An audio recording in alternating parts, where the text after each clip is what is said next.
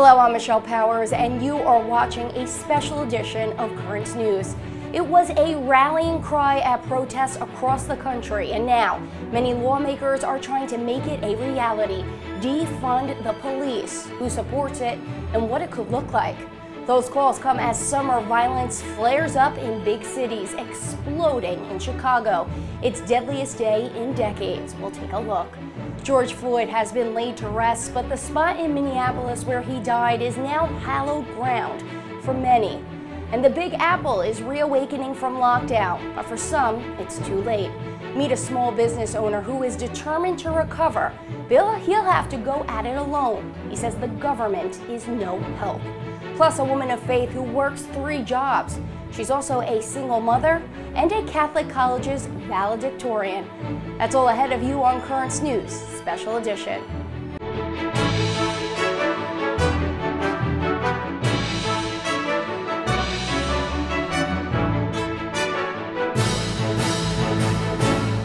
There are growing calls across the country for drastic action directed against police. In Minneapolis, where George Floyd died at the hands of an officer, there's a move to abolish the force entirely. More on that in a moment. Right now, we begin in New York with Current News' Emily Drewby. For the first time, the mayor is vowing to cut funding. Mayor Bill de Blasio is planning on cutting the NYPD's budget in response to demands from protesters for change. People do not protest for the sake of protest. They protest to achieve change, and now we must deliver that change. On Sunday, the mayor talked about moving money from the NYPD and using it for social and youth services. We are committed to shifting resources to ensure that the focus is on our young people. Calls to defund or even abolish the police have become top demands among protesters throughout the country, including here in New York City. When more funding is put into, policing, than it is education, then housing, social services, it's an issue. It shows that there's an imbalance.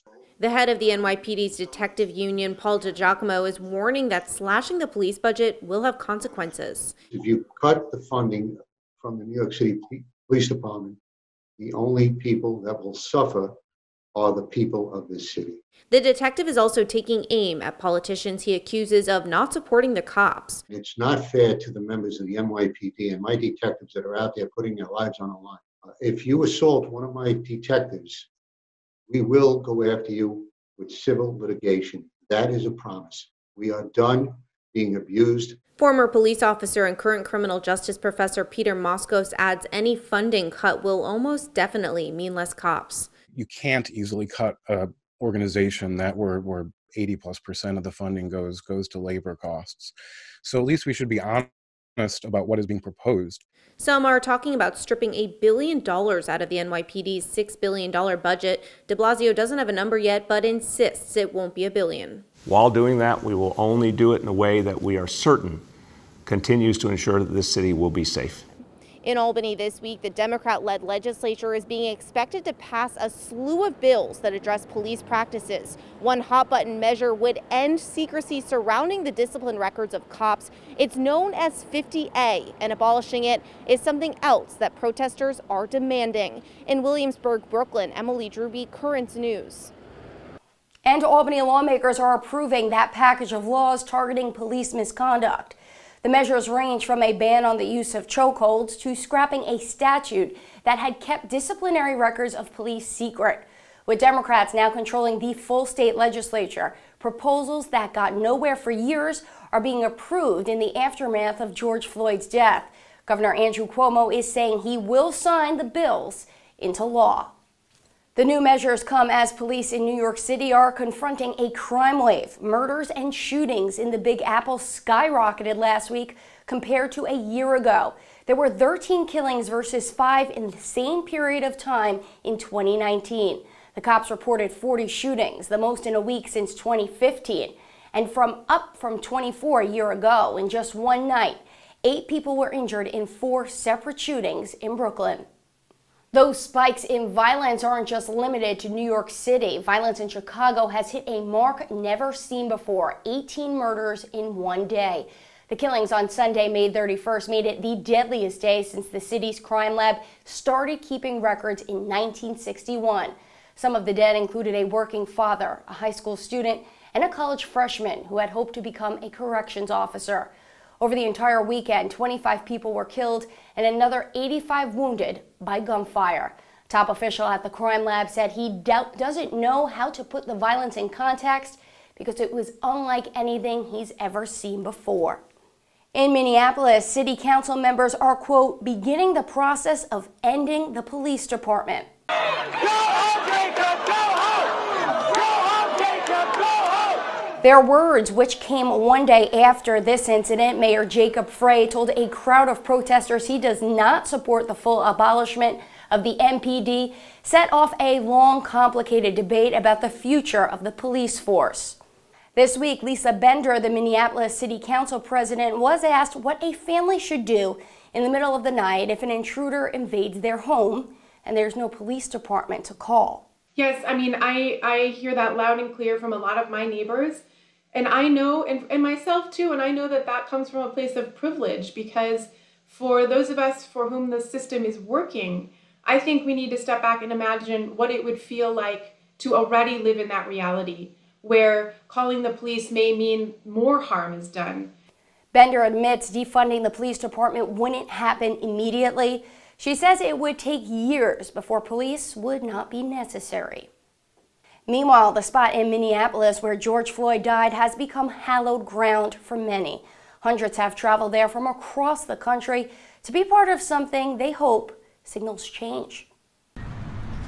Flowers now cover the ground where George Floyd took his last breath. A moment of silence held to remember the man whose life was taken by police and sparked an uprising around the globe. It's not just a spectacle. It's something where you come here, you pay your respects, you understand it's a place to learn, it's a place to see what happened and honor that and learn how to move forward. For Juliana Naza, her trip from Brooklyn to this site was more emotional than expected, and it has caused her to call for change. Getting police reform, spending money in different places. I think that the louder we are, the more things will change. We need to make sure we keep the pressure on. We need to make sure that we stay out here, that the energy stays the same. Community organizer Michael McDowell says the wheels of change are moving. He believes Minneapolis is the epicenter of the uprising and will be the city where a different type of policing will become reality. A lot of folks are trying to adjust to how fast the change we want is actually happening. What's happening on this site is a connection with community like never before. While I'm standing here taking this all in, our generation and our children's generation, the world could give change. You guys are going to see this in textbooks and in history, and this is something you need to see. Yeah. So, a teaching moment on the last day of school and our 18th wedding anniversary. For Dan and Beth Rodich, this gathering of people from all different backgrounds gives them hope that together we can force change. I hope one day we can all sit around a table somewhere and have a great conversation and look back at today and go, we made a difference. That's really what I hope. Christine Persichetti, Currents News. The leader of the Diocese of Brooklyn, Bishop Nicholas DiMarzio, delivered a powerful homily this week on the evil of racism. Racism is a learned behavior. People are not born racist. Yes, it's picked up by attitudes and feelings and words. Only when we find the love of God and bring that love to others will things change. For the salvation of our nation and the salvation of mankind, we must follow another way. This does not mean that we abandon our righteous efforts, but we shall not, in the process, relinquish our privilege and obligation to love. This is the only way to create beloved communities. Bishop DiMarzio established the Commission on Racism and Social Justice in the Brooklyn Diocese 2 years ago. One result from the panel's work, Catholic school teachers are teaching lessons to prevent the seeds of the sin from growing. Parishes in the Diocese of Brooklyn are also working on that, rallying to overcome the sin of racism. Many are organizing focus groups in an effort to reach out to their communities. Currents News' Jessica Easthope introduces us to a member who just joined the Catholic Church, but he says racism is anything but new. The Catholic Church is sending a strong message against racism. In the Diocese of Brooklyn, The sin is being fought off with love. If the church loves and encourages others to love each other, then we deal with the basic issue.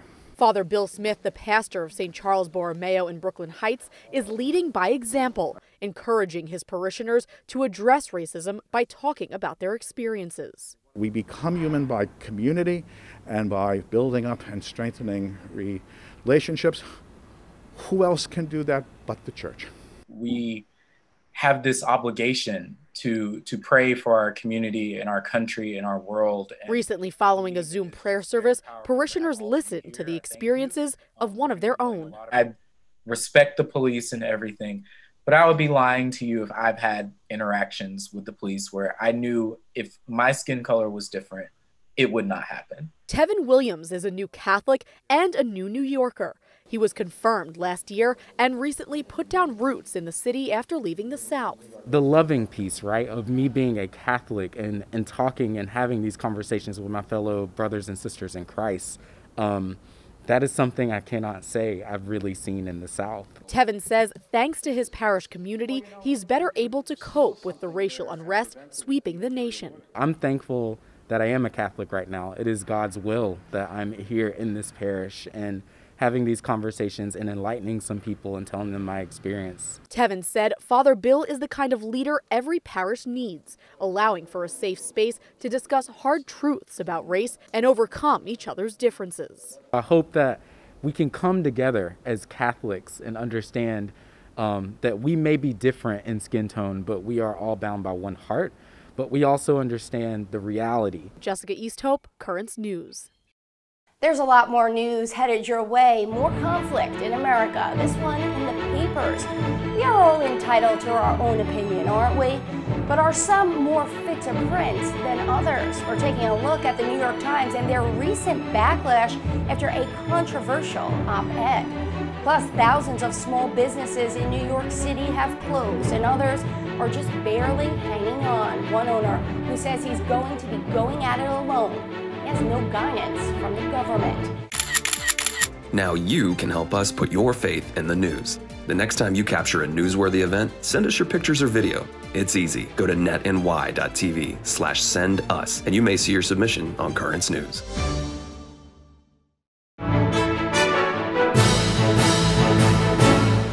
It's been a rough week for the Gray Lady. The New York Times lost a top editor after the paper received backlash over an opinion piece penned by Senator Tom Cotton.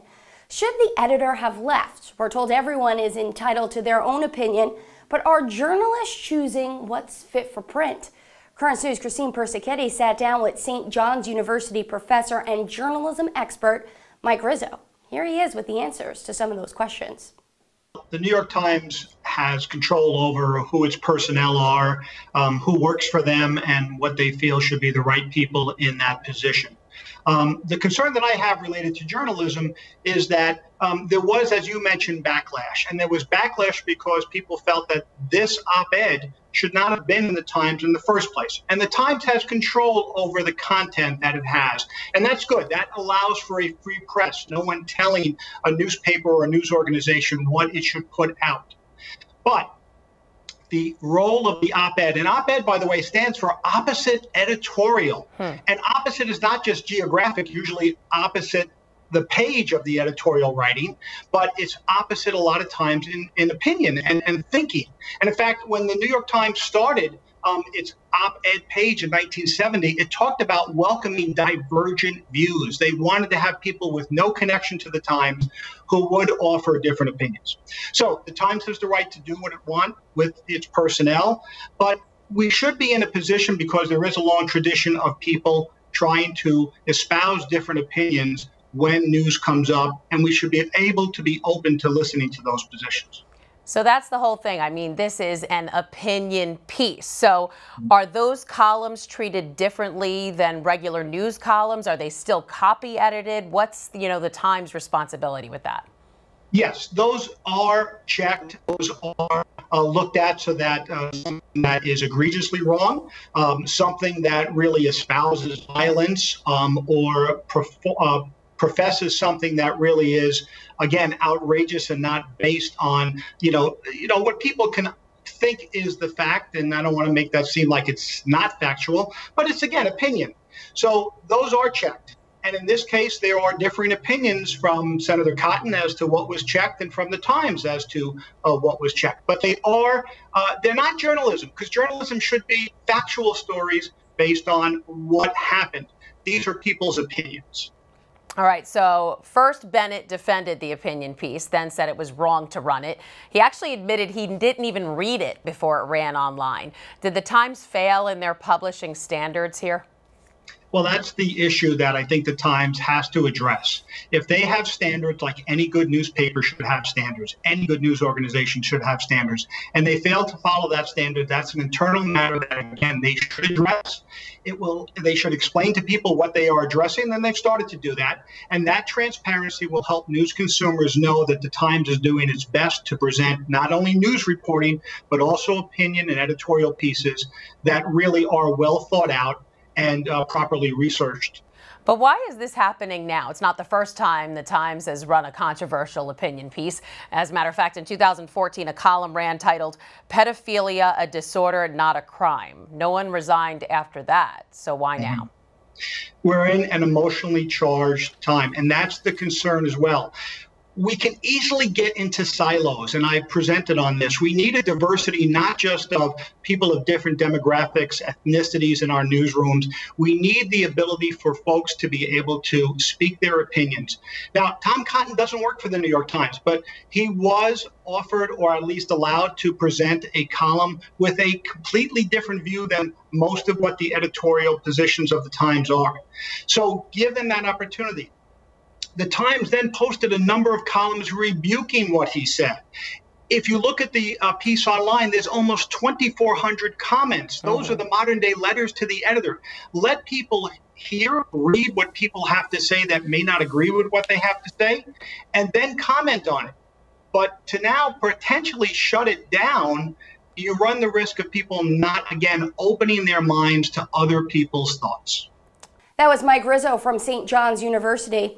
New York's economy is still struggling to get back on its feet. The partial reopening of some places this week should be helping, but in too many cases, small businesses are still being crushed. Currents News' Jessica Easthope has the story of an owner who says he's being left in the dark to fend for himself. The front door of your man's pub in Glendale has been locked for months, and its employees locked out, jobless. It was very emotional. With tears in his eyes, owner Jimmy O'Reilly says it's been torture. We need to open the backbone of New York and the backbone of America. We worked too hard to go down. I'm not going down. I got a loan to keep going, and I know I can come back. Your Man's is one of the millions of small businesses in New York City that temporarily closed due to COVID-19. According to the governor's office, it's projected more than 100,000 will never open again. Jimmy is losing money by the hour. I do $600,000 a year, maybe more. The last 3 months, I probably took in $10,000. Like many other businesses, Your Man's closed its doors on March 15th, not knowing when he would open them again. And nearly 90 days later, he still doesn't know. Jimmy says he hasn't been given any guidance from the government. We need to open. We have to open, and our officials are not giving us any timeline of when, how, anything, nothing. They're giving us nothing. Guidelines, nothing. Not only is Your Man's ready to reopen, it's ready to do it safely. This is one of the many safety precautions Jimmy and his staff have been working on to make social distancing inside the bar possible. Is marine quality plastic? Jimmy has redesigned his entire bar in an effort to make customers feel safe. His livelihood depends on it. That if 2 people sit here, or 1 person, and they don't know this person, no problem. He's thought of every possible way people could come in contact with each other and built a solution. All it is a coat stand, roll around. You can put anywhere you want. Family here, family there. Obviously, they have to come in at their own risk, but I will do my utmost best to keep it sanitary, keep it clean, keep it that they're safe. Jessica Easthope, Currents News. Still to come on Currents News, a force to be reckoned with, a triple threat. One mother, student, and employee had her eyes on the prize. It's a big one with even bigger opportunities. Do you have a story idea or want to share a tip? Email us at newstips@desalesmedia.org or call our 24-hour number, 718-517-3122. We'll be right back.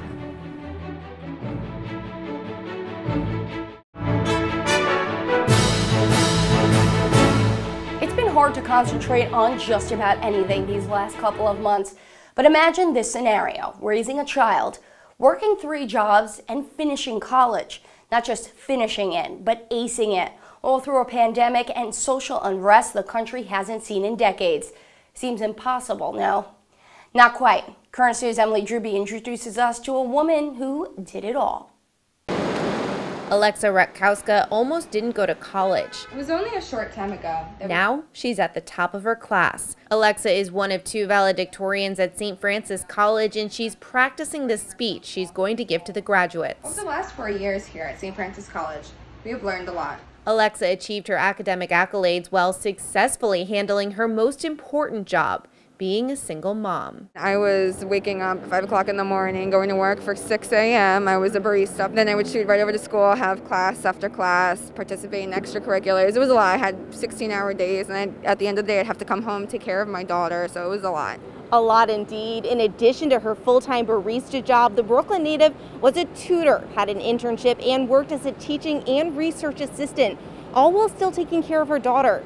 A packed schedule. Alexa didn't just persevere, she excelled, maintaining a 4.0 grade average. Now she's graduating with a master's degree in psychology.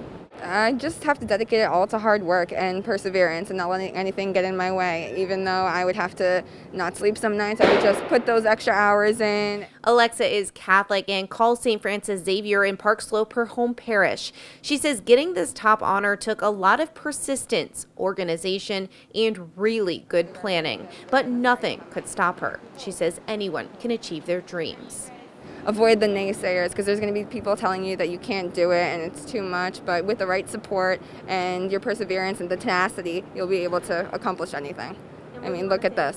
Up next for Alexa, she's applying for doctorate work in clinical psychology. She hopes to one day work in private practice. In Brooklyn Heights, Emily Drewby, Currents News.